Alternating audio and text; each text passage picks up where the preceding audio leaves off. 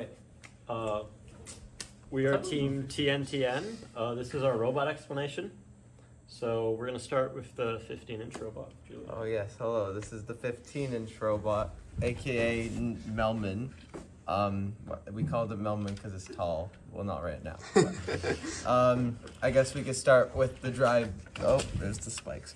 But we can start with the drive base. We got the nice ODOM down here. We got a little secret sauce right there. We got 2.75, 450 RPM. Yeah, that was good. Fully, huh? Oh yeah, 8 motors on this bad boy. All the gears 3D printed, and then 4 tractions because we got that catching strategy and we didn't want to get pushed. And throughout Worlds, I don't think there was a single team that was able to push this robot.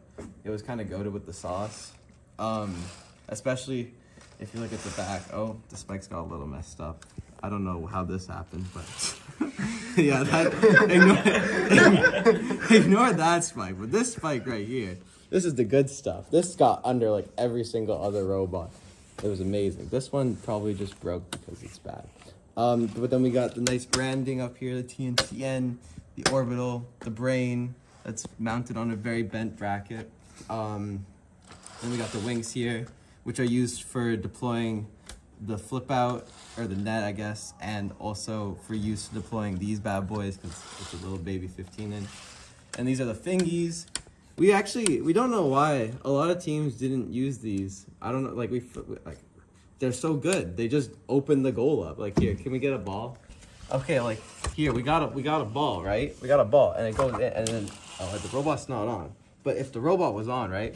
This thing, it literally just lifts up the goal, and it's just, the ball just rolls. It's already in there. Yeah, it's that easy. But yeah, the fingy's very unique, very cool. We also got the sleds here, which the TNTN branding for some reason, but it got really messed up during Worlds. The sleds we only really used for hang because we never needed to cross because we're catching and shooting. So why would this one ever need to go to the other side? But yeah, now it's time for the fun part. Let's open it up and hope it opens because the track record on this thing's not very good. The wings gonna get stuck. Oh yeah, we need to move it so the wings don't hit. Yeah, okay, you know, let's bring it back here.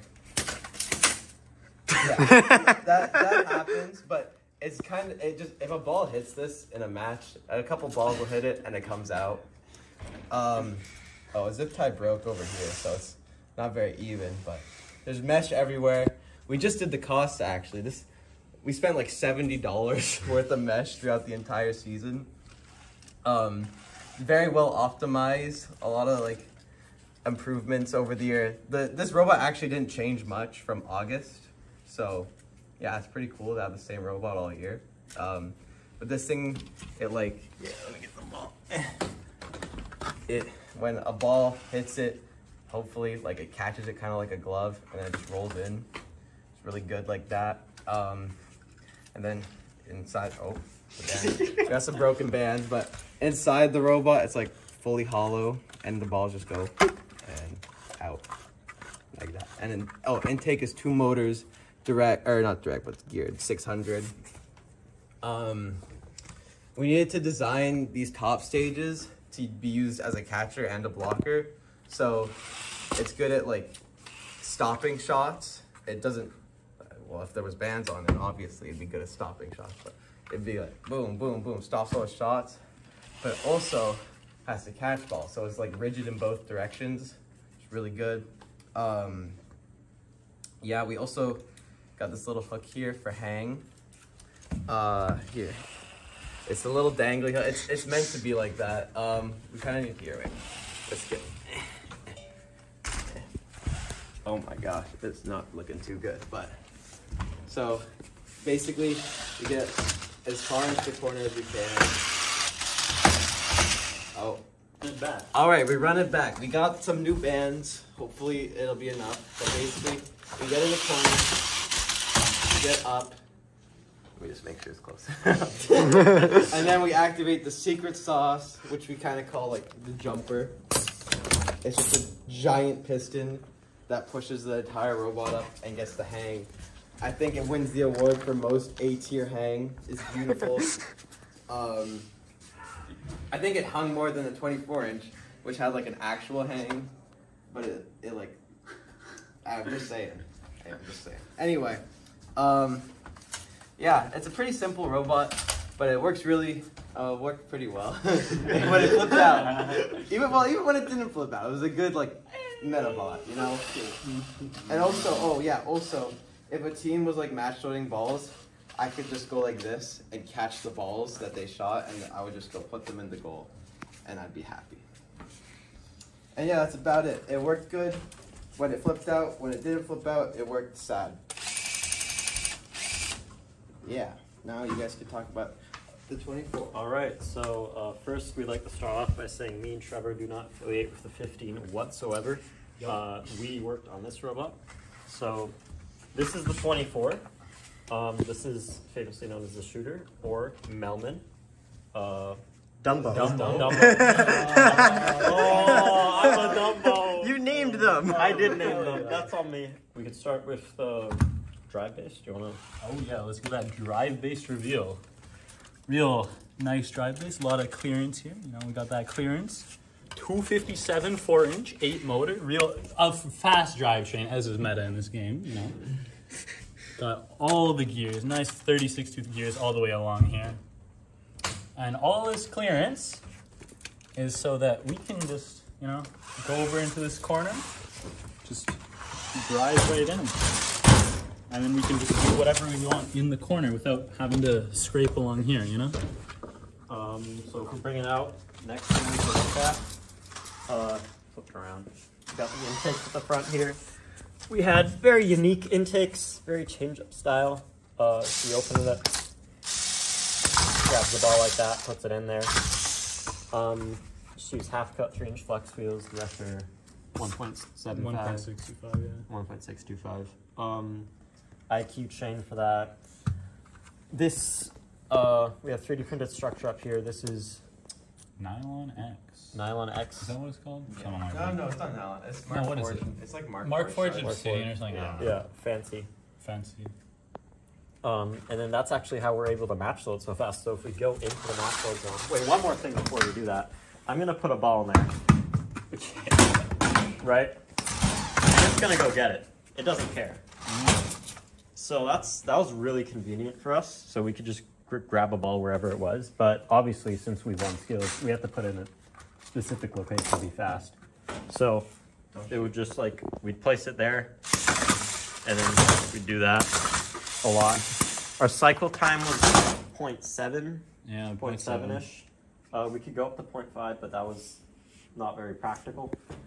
For double possession reasons. Oh yeah, so we got this little guy right here. You know, this is something I've never seen any other VEX team do ever. One thing with our robotics, with our robot, is that it had a lot of unique mechs because no one really built this.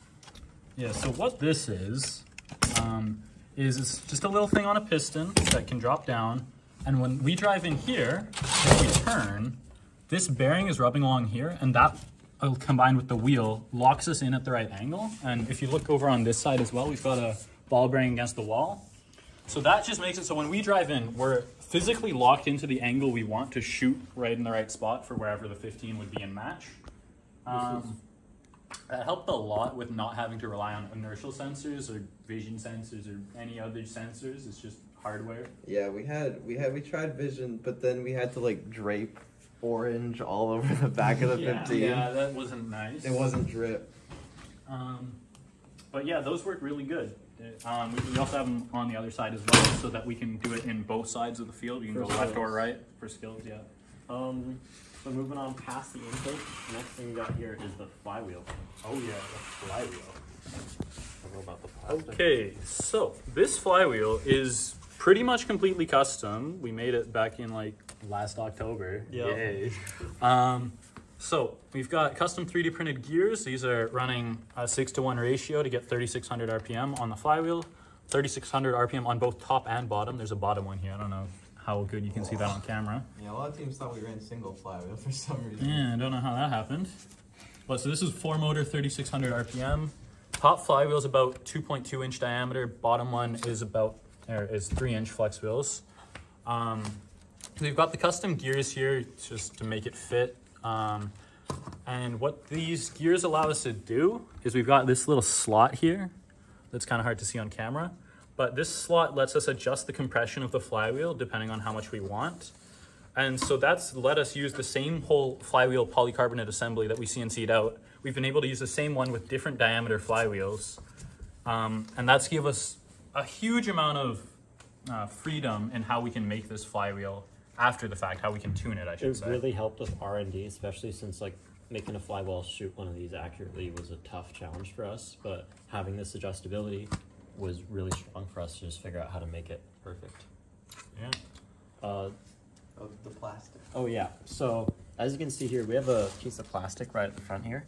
First, shout out to Scott for coming up with this, but what this does is that we found with our flywheel inconsistencies at Queen's competition was that it would just shoot side to side and we didn't really know why. We added sidewalls to the front of it, but it didn't really help too much. But what the solution was to have this piece of plastic right before it gets to the flywheel to center the tip of the tri-ball every time, so you don't end up side to side going into it. And that actually really increased our accuracy. Just this one piece of curved plastic here. Also, on the bottom, we have a continuous ramp. Just goes from the intake ramp across to the flywheel. Up here, we have just a piece of 5 wide as the top cannon. That's basically all of our cannoning. Yeah, one thing we actually did forget to mention, this intake is tuned a lot to get the ball in the same way every time. So it doesn't look particularly special, but with the height of the flex wheels, it always intakes the ball like the same way. It always gets this tip up, right? And that's what allows us to have this piece of plastic here to align it. It's just because we know the tip's up every time. And it's the same thing for the geo of these flex wheels. They just force the ball into this orientation. And another thing that we have is we have these two prongs here, so that if the ball intakes kind of not quite right, it's able to flip the ball around up into the right orientation. So we know that no matter what happens on the field, no matter if the ball is completely just rolling around, it's always going to intake with the tip up. And that just gives us a whole lot more consistency, a whole lot more reliability on this flywheel that we didn't have without that. Do we want to demonstrate a shot? Oh yeah. Yeah, you can catch it. Julian, stand right there. So, Yeah, we didn't really run this at full power at Worlds because yeah, this is actually only on about 80% power. It could go a lot higher, but the refs didn't like that. I don't know why that would happen. Not like we hit a couple rounds. If you shout out to the Worlds recap, go watch that, and you can see exactly how many refs we hit. also, as you saw, we brought something down at the front of the robot. That's called the Space Maker. So this is one of our other unique mechs on this robot. The name basically says it. It just creates space for us. When we're in the match load zone, we bring this down so teams can't get close to block us. It's also really good just for defense on our side of the field. We can block the goal almost the full length of the front of the goal. And it's very strong, very heavy. It uses 2 FRC pistons. Uses 2 massive FRC pistons here on each side. To took them lift it straight up from and down. 6364. We also have these standoffs at the end here, so we actually can't accidentally enter the opponent's goal at all. And we have wall riders on the side here too, just for ease of use. And wall ridiness. Oh, also it's a counterweight. Yep, It is a counterweight. That's So- we got our steel here. You know, this robot hangs. it does hang. If I just drive over here, We're it up. just hangs. And it's on ball bearings for some reason for the flex. Okay, well, it's nice. It just does that. Perfectly hanged every time. So we just have double. Don't H mind here the for fact hang. that this field is not actually set up properly. There we go. So if you actually saw our skills videos, you probably saw that we were upset after each run, which was a bit weird, but that was because this was supposed to hang at the end of each run, which is only 5 extra points, but Yeah. That was It still got kind of stuck. tragic. It was so sad. I was so sad. It just got stuck. We think it's probably because the skills fields like to sink and the robot is 30 pounds. So Yeah. we think it just couldn't get out of the zone. And that's probably, anything else? I think that's about it. Wedge. Oh yeah, we have a wedge. Yeah. That's also a counterweight. That's That's another also a counterweight. counterweight. Wedge. It's a little bit thick. We have a Lacta custom this year. It is our first year doing VEX U. We're Yeah. trying to get into the swing of things, so we do apologize for that. The robots look a little jank, but Yeah, we pity 6364, and next year we're gonna be stealing a lot more of their stuff. so don't you guys worry about that. So Oh yeah, we Our- got the big old clippered tanks, also from 6364. Shout out to 6364. We got FRC, by the way. yeah, that's 10 tons FRC team. So yeah, these are what 570 milliliters each, I think. So Yeah. that puts us at 1140, 1.1 liters of air. It's really fun to pump up with a foot pump. It's really fun. I assure you. Morocco. Maraca. Yeah. Yeah. So I'll explain the Maraca real quick. Let me just drop this down. So as you can see, we've got this hang here, but if you look at it from the side, it's basically just above the back wheel. It's not actually centered. And that's because when I was talking about the flywheel earlier, we've got these big custom gears and this custom gearbox that's really nice, except it's really giant, so we can't have the hang in the middle of the robot because the flywheel's there. So the center of gravity is basically just right here thanks to all this weight. It didn't really affect us in match all that much. It just gave me more weight to push people with the wedge, which was nice. I like pushing people. It's fun. But yeah, that was our solution, and it worked. Anything else you got, Elliot? Honestly, I think that's about it. If you guys have any questions whatsoever, let us know in the comments. We will possibly answer you. If No, we remember. I'll be answering. Don't worry. We'll be there. Yeah, thanks for the really good season from everyone, all the help from everyone. Shout out to literally everyone. All of you guys have been great. A special shout out to Orbital because they They sponsored Orbital us. Research. they're like the only company that wanted to sponsor a brand new VEX U team with zero ties to any university. And yeah, also we won skills. That was kind of cool. Yeah, we got the banner there. We got the red over there. You know, that was something. Good job. Do we post this? There's 10 ton leaks. Huh? There's 10 ton leaks. Oh, Do we you're post right. this? We can't be leaking. Okay, no sorry. leaks. No leaks. No leaks. Yeah. So if this video gets out, we'll have to find you. All right. This is spanning out, and my phone's running out of storage. Good luck in high stakes ×2. See you in high stakes, actually. Yeah. See you in roundup. Actually, you won't, you won't see us because no leaks. Oh, he's right. He's right. Yeah. Why are we still recording?